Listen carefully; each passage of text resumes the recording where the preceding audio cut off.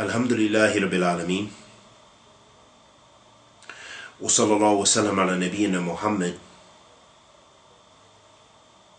wa ala alihi wa sahbihi wa sallam, amma ba'd. Ayyul habati fillah. The Messenger of Allah sallallahu alayhi wa sallam said, do not look down on any act of kindness, even if it's just meeting your brother with a pleasant smile on your face. Rawaafidh Muslim.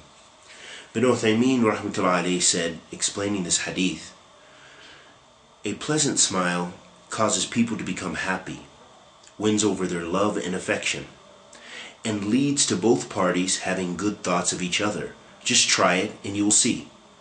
However, were you to frown upon the people, they would stay away from you and not feel comfortable sitting with you nor talking to you.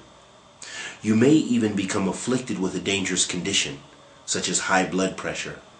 Having a tranquil chest and a pleasant smile is the most wholesome remedy and the best preventative measure for this condition.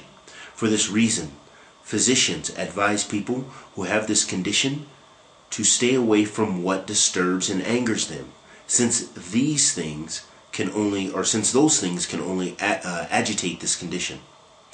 A pleasant smile actually has a remedial effect on this condition, since it leads to a tranquil chest, and it causes others to love you. And we ask Allah the Almighty to accept our good and forgive our evil.